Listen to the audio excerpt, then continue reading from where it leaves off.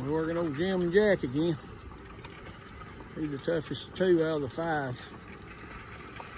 That Jim, boy, he's a pistol. We getting there, old boys. We getting there.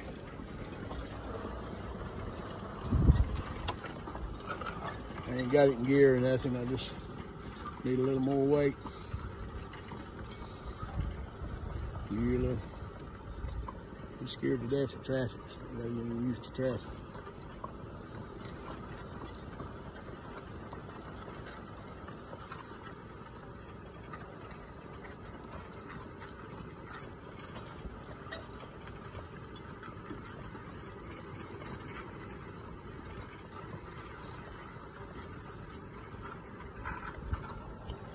Laid in Ford 1952, got front brakes on it. I cut me an axle, shortened it, put me a 5th wheel on it, or turn on it, and I got left rear and right rear brakes, just like the tractor.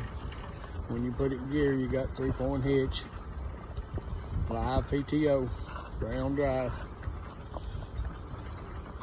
Alice Chamber, WDs, and Ford's the only ones I know do it. I think it was a Massey Ferguson was ground drive. I don't know what model that was or nothing, but I think that's only 3 tractors you can make it out of. People ask me about a 9N. I'm not sure about a 9N if it's ground drive or not.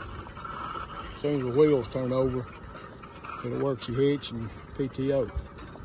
That's all I know about the tractors. This is a 52 model here. Works good. Good training cart. Good idea.